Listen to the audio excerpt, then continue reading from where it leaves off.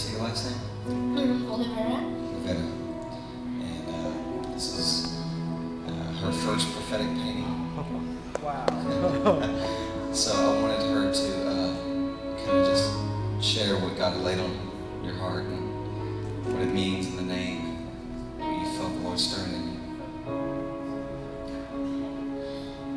So it's called Surround Me, and when we sang the song, I think it was the third song or the fourth song, and in my heart it just came this thing from like heavens, saying us that just to worship Him with all we have and to glorify Him as we were there, as we were worshiping Him like kids, and just dance before Him and just be surrounded in this new atmosphere that we can feel in this place, that we can just be like Him and just feel Him and be just feeling love, just worship Him with all of your heart and your spirit, and yeah.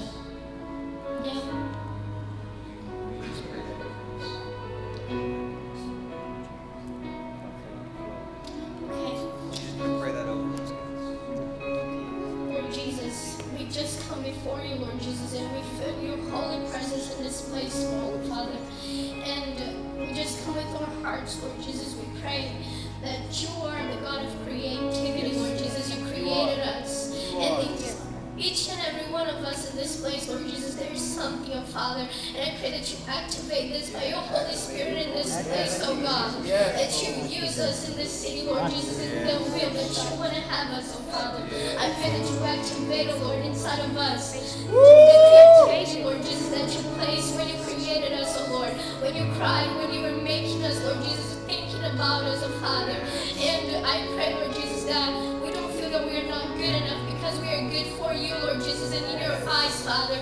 I just pray that you have your will in this night, Lord Jesus, and more we can get intimate with you, oh Father, in a place that you have for us, oh Lord, that we just be like kids, Lord Jesus, and worshiping you in the spirit and in truth.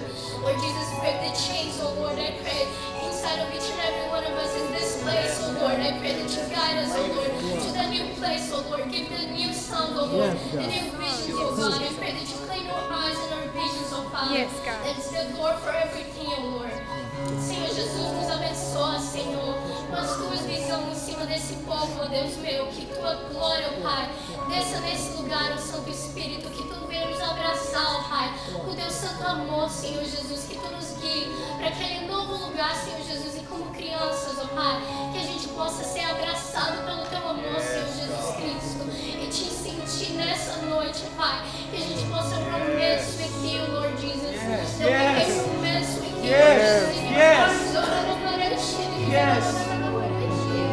Let us romance with you, my God. Oh, Jesus. Jesus. Show them. There's more to this painting. The first burn that we had in Austin was all about the fire. The second burn that we had just last month was about the rain.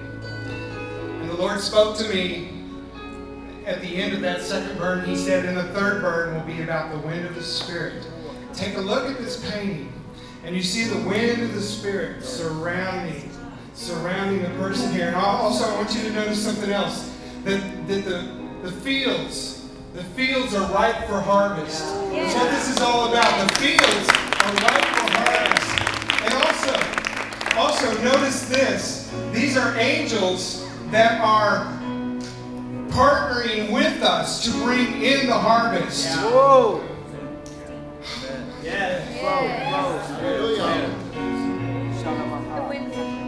Father, just let your wind blow.